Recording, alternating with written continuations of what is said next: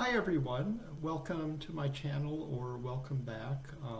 I'm back at home and today I wanted to talk about some promising results from a clinical trial that were reported last month, March of 2022, at the Muscular Dystrophy Association conference, as well as by a press release and a conference call by the company developing it. And this is the trial of Ribitol for limb-girdle muscular dystrophy type 2I or R9. And I previously did a video about this treatment and how it's supposed to work and the approach and all of that, how it interacts with the cause of the disease. But at the time, no results from the trial had been released. So now they have, and I'm going to go over that. This clinical trial is in two parts. The first part was just observational. It lasted about a year. The patients were enrolled but weren't treated, but they were followed just to see how the natural history of the disease progressed over a 1-year period of time. Then in part two, the patients were started on treatment with Ribitol, initially 3 different doses to see whether all the 3 doses were safe and what degree of effect they have. Eventually, all of the participants were put on the highest dose because there weren't any significant safety concerns. So in the presentation at the MDA conference and in the company conference call, it presented the data from part 1 and some of the data from part 2. Okay, I did a presentation on Ribitol in a previous video, but I'll just summarize it very briefly here. There's a protein called alpha-dystroglycan in our muscles, and it's used to adhere the muscles fibers to the surrounding tissue. And the way that it does this is that there's a series of sugar molecules that are stuck onto alpha-dystroglycan by a number of different enzymes.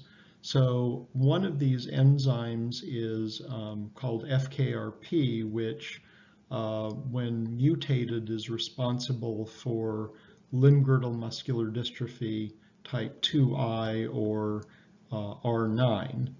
And this sticks a derivative of Ribitol onto this glycosylation chain, which basically a series of sugar molecules.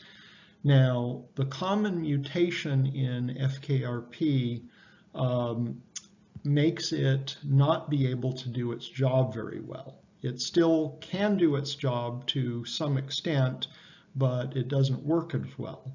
So the basic idea is if you give the body more Ribitol to work with, and then it goes through a couple other chemical transformations, but if you have more of the molecule that the FKRP is trying to stick on to alpha-dystroglycan, then it can hopefully make up for the fact that the mutated FKRP isn't very efficient.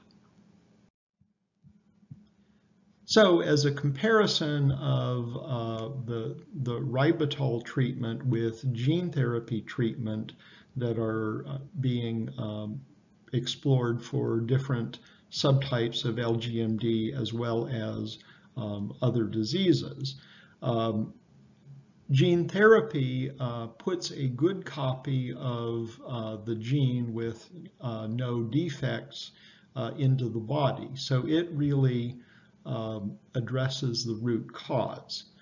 Now, Ribitol, by contrast, is sort of one step removed from that.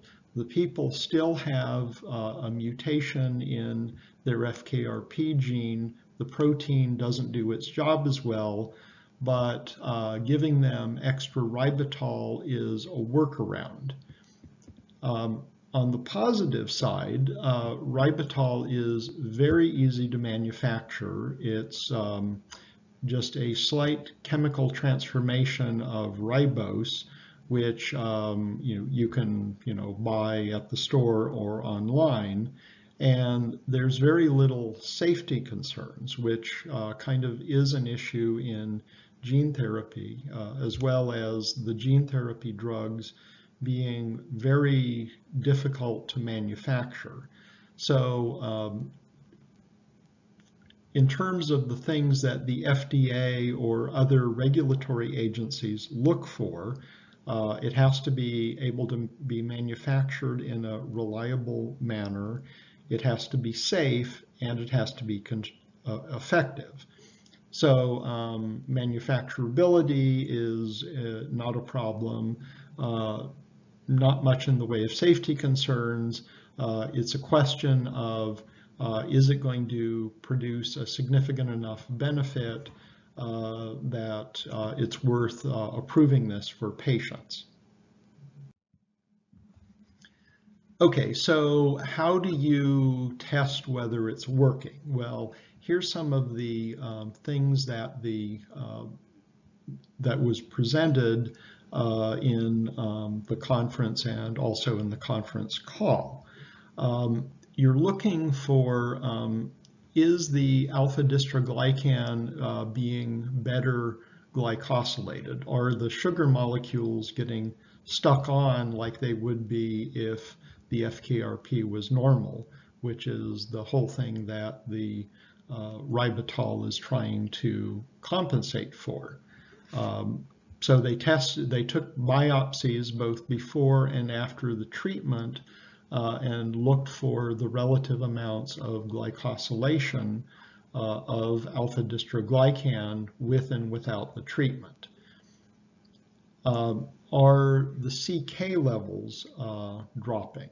Okay, CK is a muscle enzyme which in most forms of muscular dystrophy is very elevated because the muscle fibers are easily damaged and they leak out CK into the bloodstream where you can detect it. Now, there have been some treatments where it made people's CK drop, but it didn't actually help their muscles. However, if you really are helping their muscles, then CK should drop. So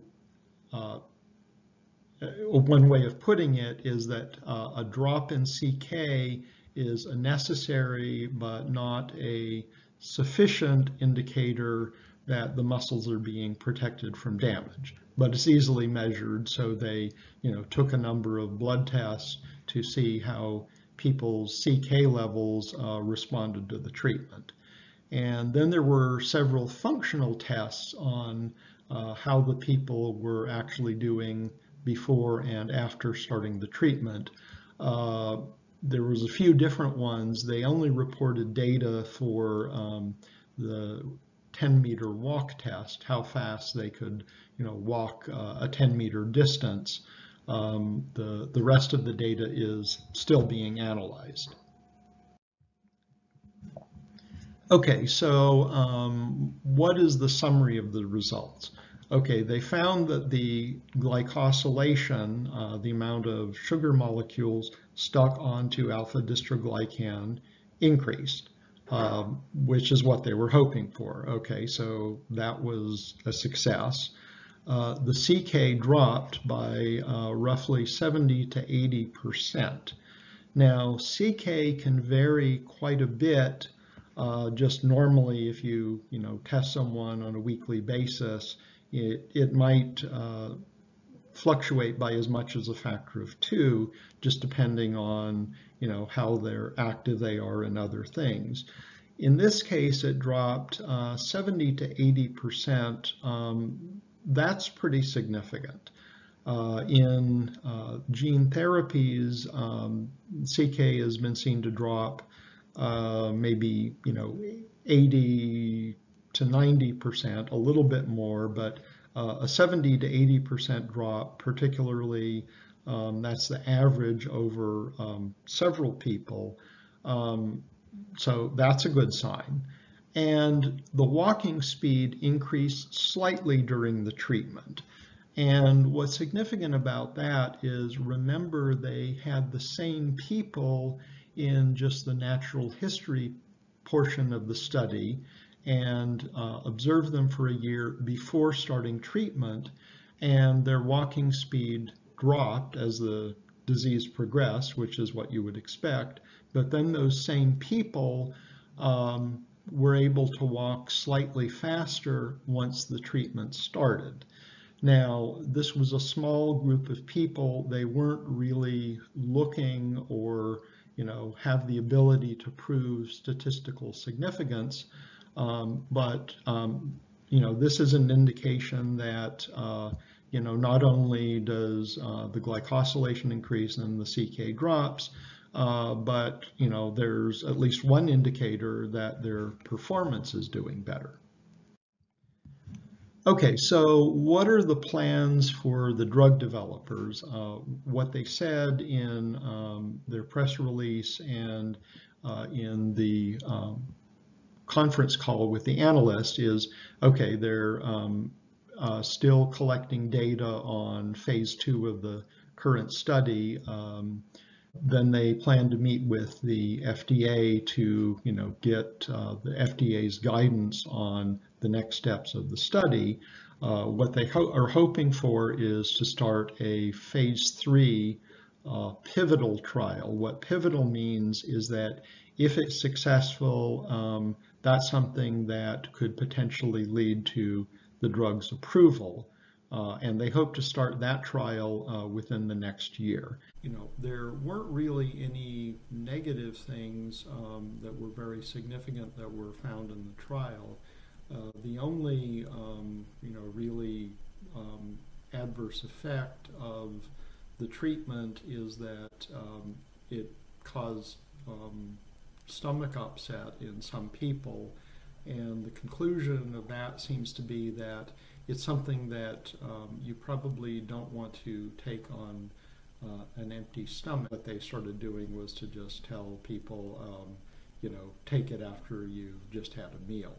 So this is very exciting, and we'll see what happens going forwards.